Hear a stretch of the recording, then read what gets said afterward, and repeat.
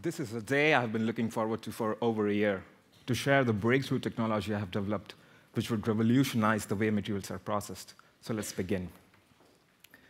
May it be the bio-implant for your hip joint, or may it be the gears of your car. The manufacturing of these components needs a high-temperature step. And since these materials are prone to oxidation, existing methods rely on the usage of expensive and complex techniques using things like high vacuum furnace or the usage of protective gas like argon. Because if we process these materials in air, they will lead to the formation of their corresponding oxides. And there's a huge wall between oxidation and high cost of production. And I broke this wall.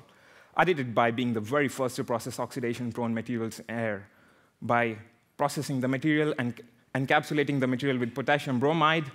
A gas-tight cladding is formed, which is impervious to the ambient oxygen and protects the material from oxidation at low temperature. And as the salt melts at high temperature, the material is submerged in molten salt. And this molten salt cuts off the oxygen supply at high temperature, preventing oxidation at high temperature.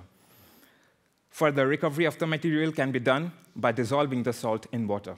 The beauty of this process is that everything takes place in ambient atmosphere without the need of any expensive equipment. This is a breakthrough in the field of material science, and it will revolutionize the way oxidation-prone materials are processed.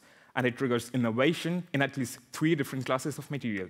The very first application being the synthesis of non-oxide ceramic powders, which I use for the manufacturing of ceramic matrix composites, but you can also use it for cutting tools or manufacturing the brakes of automobiles. Dense metal components were also manufactured, starting from metallic powders, with a potential application in aerospace and biomedical industry. Not just dense metal parts, but porous components were also manufactured, starting from metal powders using this process, which finds application in artificial skull, human skull reconstruction, with the possibility of living cell proliferation within it. These porous components can also be used in heat exchangers for the recuperation of energy. This patented process is not just simple, but also cheap, and is expected to bring down the cost of a lot of components. Ladies and gentlemen, breaking the wall of oxidation with just salt and water.